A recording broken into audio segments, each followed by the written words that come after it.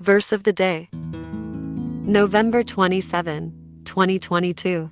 These words spake Jesus, and lifted up his eyes to heaven, and said, Father, the hour is come, glorify thy Son, that thy Son also may glorify thee. John chapter 17 verse 1. Inspiration.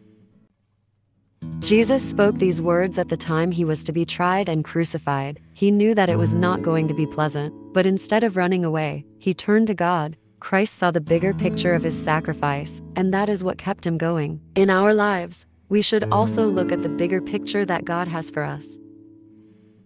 Let us pray.